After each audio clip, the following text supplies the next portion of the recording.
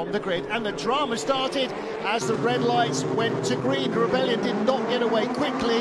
The two Ginettas and number 7 Toyota did, and that would come back to haunt them before the race was an hour old. So the number 8 Toyota busy holding off LMP2 rivals, as in the GTE Pro field, the pole-sitting Ferrari, Porsche rather, had the Aston Martin drive around the outside to take the lead.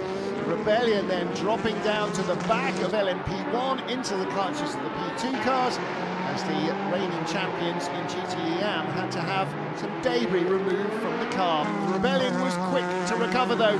It had been the fastest car in practice and proved to be the fastest car once the tyres were up to speed.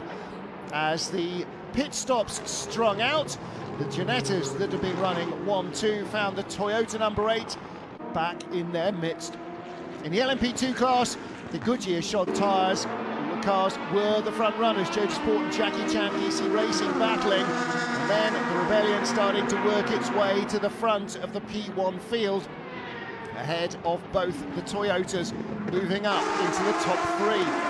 Ginetta had led 1-2 through the first round of stops, but then they took their drive-through penalty for jumping the start, and that left Rebellion battling with Toyota number 8, passing it for the lead of the race. In the GTE AM class, the Aston Martins had been the class of the field, and as the 98 AMR car was passed, number 90 TF Sport car that started from pole was back in front. Huge drama for the 95 Aston in GTE Pro, a tyre delamination, a huge explosion on the pit straight, and heading into the final hour, they lost what was a comfortable lead to the 51 Ferrari. 92 Porsche battled its way up into second, followed by the 91 car, Aston Martin finishing 4th and 5th in the Pro class. But in the AM class, the 90 Aston was victorious, the 51 Ferrari winning in GTE Pro, Ferrari's first win in Shanghai.